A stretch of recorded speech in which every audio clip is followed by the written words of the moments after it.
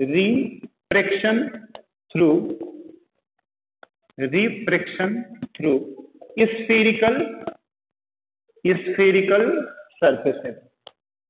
We have to see the refraction through spherical surface. Look here. I am writing here refraction through spherical surface. Let us suppose it is a convex surface, and it is you can assume as the pole. Is it clear, my dear students? And it is your first medium that has the refractive index mu1, and it is your second medium. It is center of curvature C, and it is principal axis. Now let us suppose in this case an object is kept at point O. In this case, a ray of light is falling on this surface at point, let us say A. At point A. So where will be normal? Normal will always pass through the center of curvature. Since I am saying, my dear students, mu2 is greater than mu1. So what happens in this case? Ray of light is moving from rarer medium to denser medium. So refracted ray will bend towards the normal. It is your refracted ray. Is it clear? It is angle of incidence I, and it is angle of refraction R. Second ray, I am falling in direction of this principal axis. So angle of incidence in this case is 0. So angle of refraction will also be 0. It will pass in a straight line without deviating. Both the reflected rays are meeting at this point. So here the image of object will pass. Means we are keeping object here at point O, and image is forming at point I. Is it clear? Now look here. I am saying that let this object, this incident ray, makes an angle alpha with principal axis, and this image makes an angle beta with principal axis, and this normal makes an angle gamma with principal axis. So in triangle, I am saying here, in triangle OAC, I am writing here, in triangle OAC, I is the outer angle. So the outer angle will be equal to the sum of two interior angles. Means I will be equal to alpha plus gamma. So in this case I will be equal to alpha plus gamma.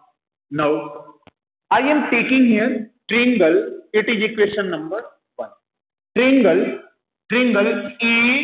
ACI. So triangle ACI.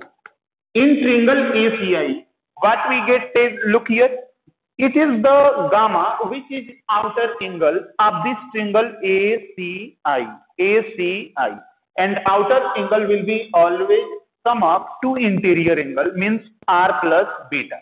So here gamma will be equal to R plus beta. So what will be R in this case? R will be equal to, this will come in this side, gamma minus beta. So angle of refraction is gamma minus beta, whereas angle of incidence is alpha plus gamma. Now I am applying here Snell's law. What is Snell's law? Tell me. It is step 1. I am writing here, student. It is step 1 and it is step 2. Apply the Snell's law. What is the generalized form of Snell's law? Snell's law is mu1 sin I is equal to the mu2 sin R. If angle is too small, so in this case it can be written as sin I will be written as I, and sin R will be written like R. So I am keeping here the value of sin I, that is equal to I. So it will be mu1 into I, and this will be equal to mu2 into R. Mu2 into let us see, it is equation number 3. Now I am keeping the value of I and R in equation number 3. So what we get means from equation, or I'm writing here, put the value of I and R in equation 3. We get what we get. Look here. We get, my dear student, mu1 alpha plus gamma, and this will be equal to mu2. I am keeping the value of R, that is gamma minus beta. So it will be gamma minus beta. It is equation number 4. Now look here. Step 3.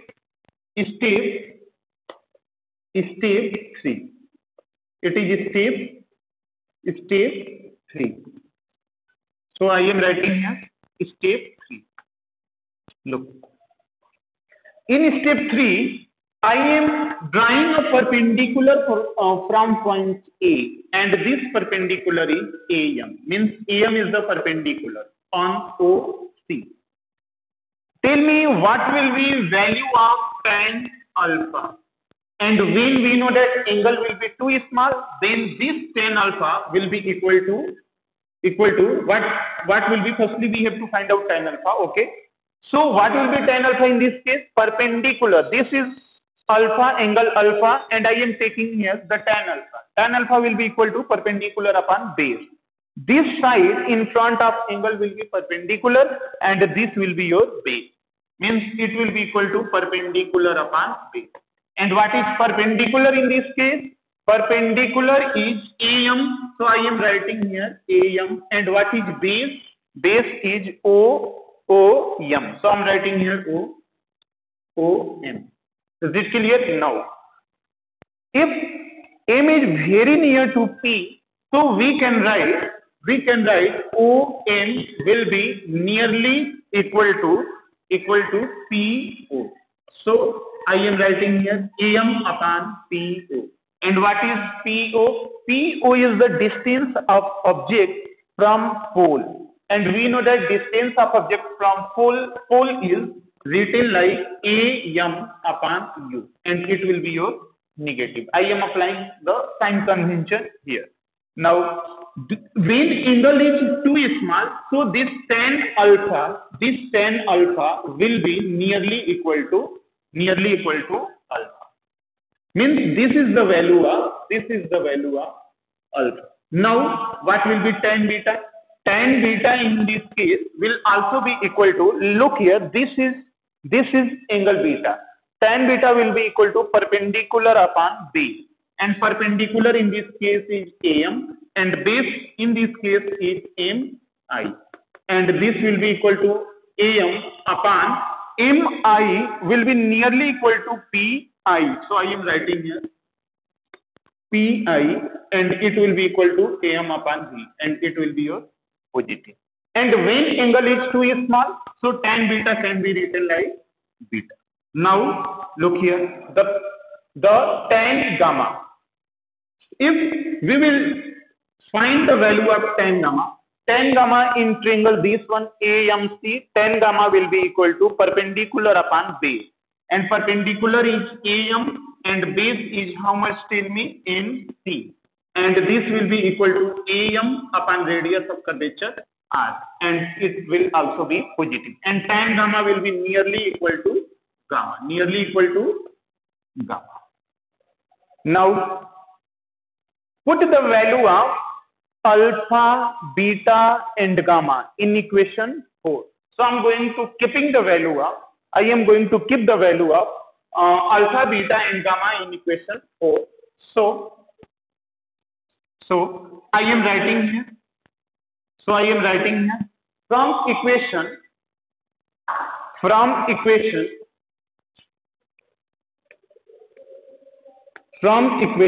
4 we get what we get. Equation 4 is mu1 alpha plus gamma, and this will be equal to mu2 gamma minus beta. I am keeping here the value. It will be mu1. The value of alpha is how much? Value of alpha is am upon minus u. Plus, what is the value of gamma in this case? The value of gamma is am upon, and gamma is equal to am upon r, and it is mu2. And what is the value of gamma in this case? Gamma is how much? am upon r, and what is the value of beta? Beta is equal to am upon v. So it will be minus am upon v. Is it clear? I am taking here am as a common. And this am also as a common. So this equation will be equal to am multiply mu1. Here in this expression, it will be mu1 upon minus u plus mu1 upon r, and this will be equal to am. I am multiplying mu2 here. It will be mu2 upon r minus mu2 upon v. This will be cancel out, and finally we get. Look here. Finally we get in this equation. Finally we get mu1 upon minus u plus it will be mu1 upon r will be equal to mu2 upon r minus mu2 upon v. I am carrying this in LHS, and this one is RHS. What we get? It is negative, so it will be positive mu2 upon v minus mu1 upon u. Mu1 upon u will be equal to mu2 upon r minus mu1 upon r. Final result we are getting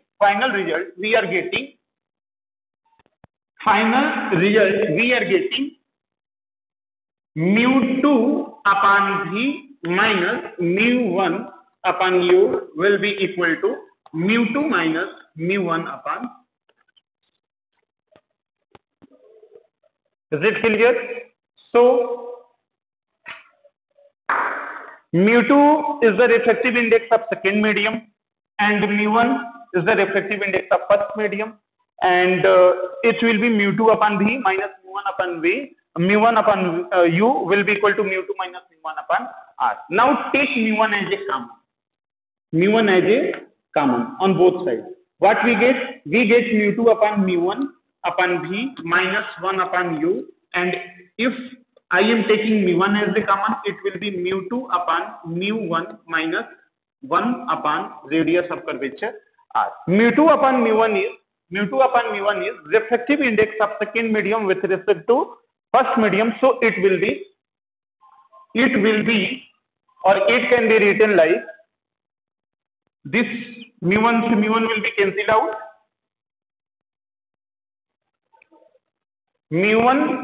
This will be cancelled out, mu1 and mu1. So finally we get 1 mu2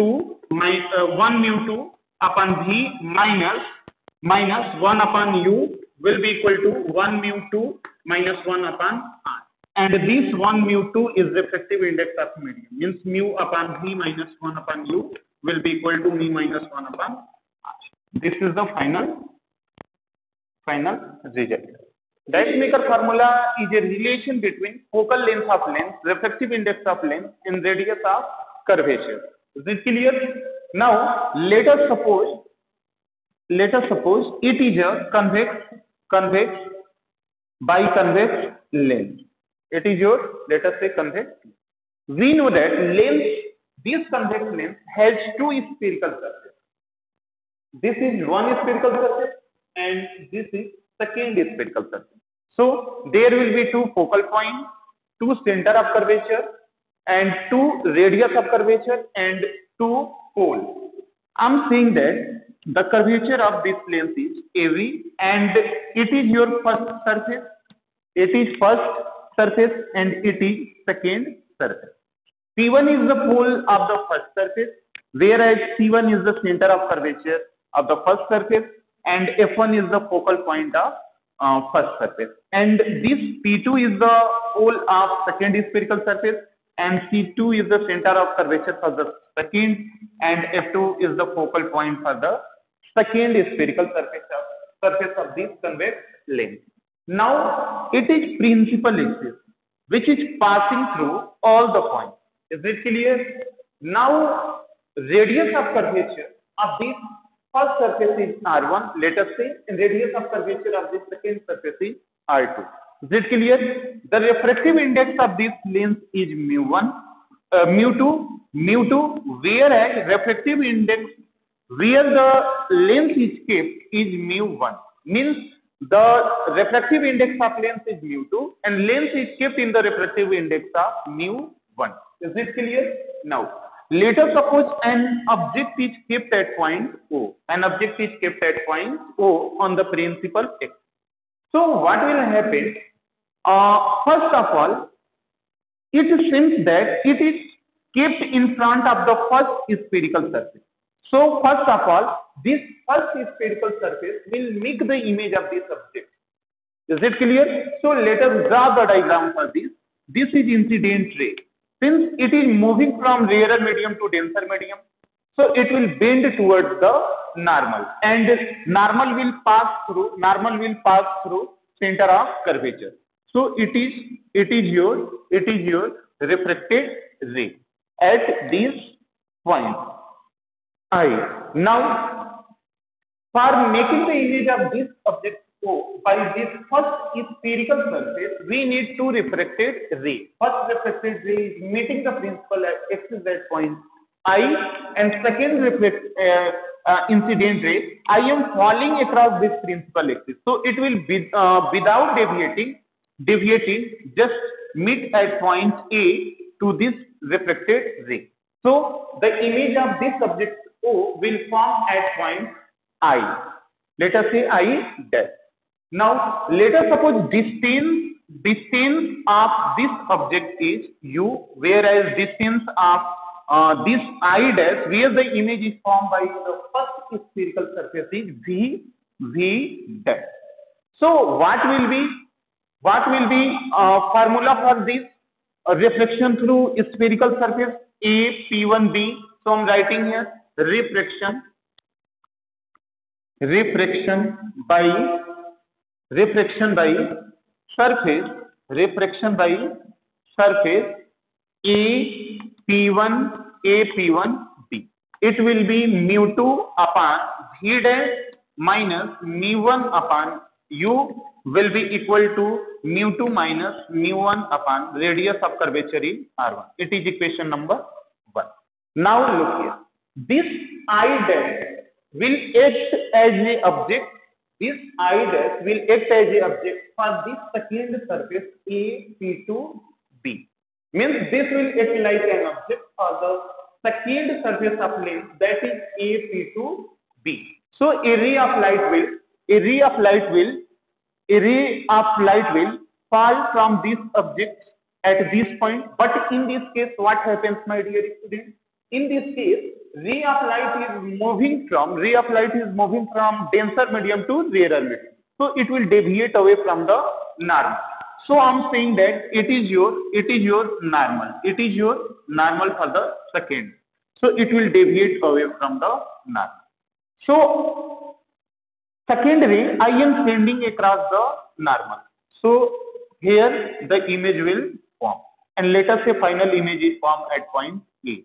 Final image is formed at point I. Is it clear? Now in this case I am writing here refraction through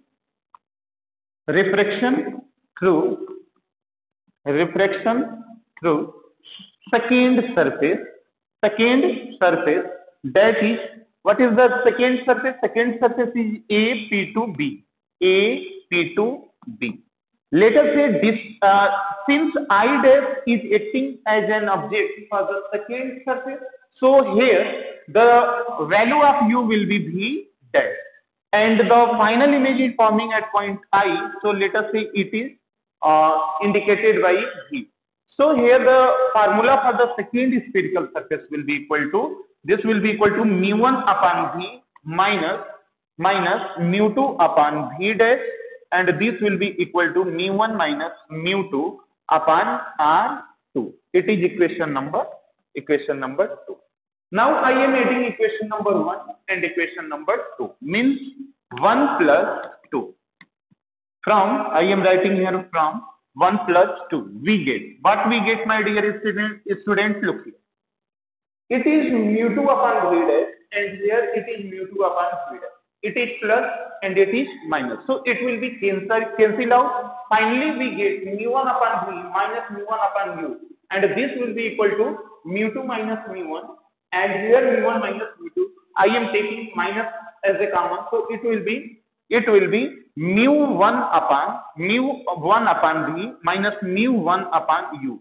And I am taking mu2 minus mu1 as a common. So in bracket we get 1 upon r1 minus 1 upon r, 1 upon r1 minus 1 upon r2.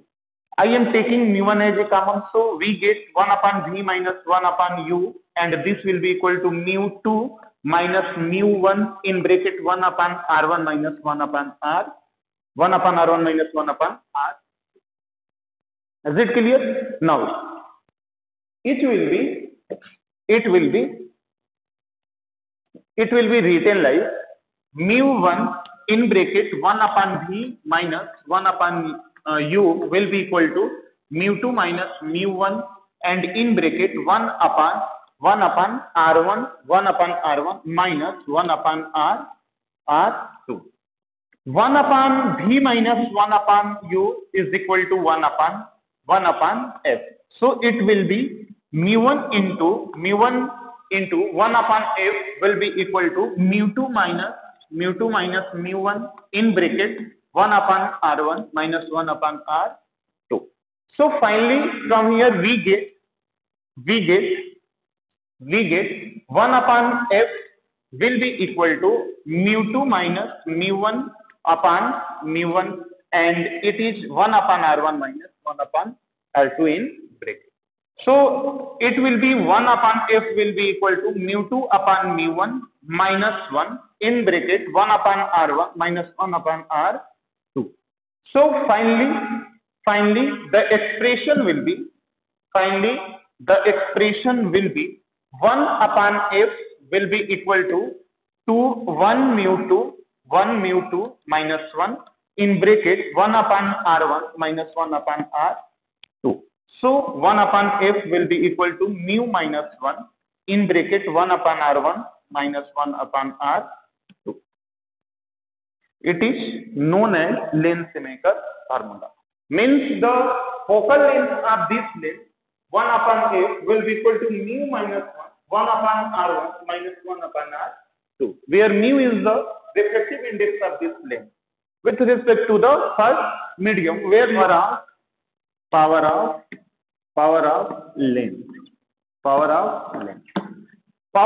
length is defined as the reciprocal of focal length. Means the reciprocal of focal length is known as the power of length. It is clear. The unit of power is I'm writing here power of length.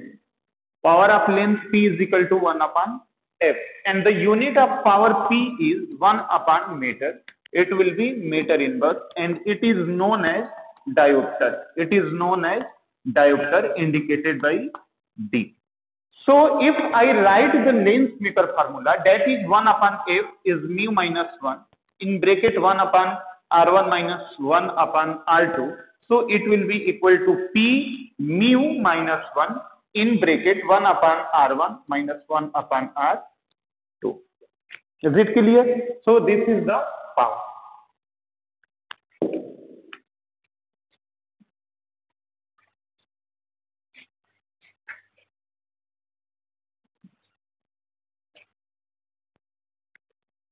Now after knowing the power of lens, we have to know the power focal length of focal length focal length of combination of focal length of combination of two lengths. Now there are two cases in this case. Let us suppose we have two lengths, a focal length f1 and f2, and in this case both the lengths are in contact with each other. So these are two lengths and both the lengths are contacting each other, and the focal length of first length is f1, whereas the focal length of second length is f2. So the focal length of combination of these lengths 1 upon f will be equal to 1 upon f1 plus 1 upon f2. 1 upon f1 plus 1 upon f2. Is it case A? When both the lengths are separated by a distance t, means it is the first length of focal length f1 and it is second length of focal length f2, and distance between lengths is d. So the focal length of combination of these lengths will be equal to 1 upon f will be equal to 1 upon f1 plus 1 upon f2 minus d. It will be f1 into f2. f1 into f2. So this is the focal length of combination of lengths when two lengths are in contact with each other and when they are separated by distance d. So this is the focal length of combination. That is 1 upon f is equal to 1 upon f1 plus 1 upon f2 minus d f1 f2. Is it clear? Now we have to see the magnification of length. We are going to see the magnification of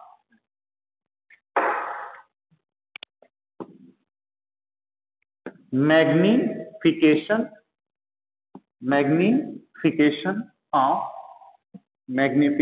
of length. Magnification M is defined as ratio of height of image to the height of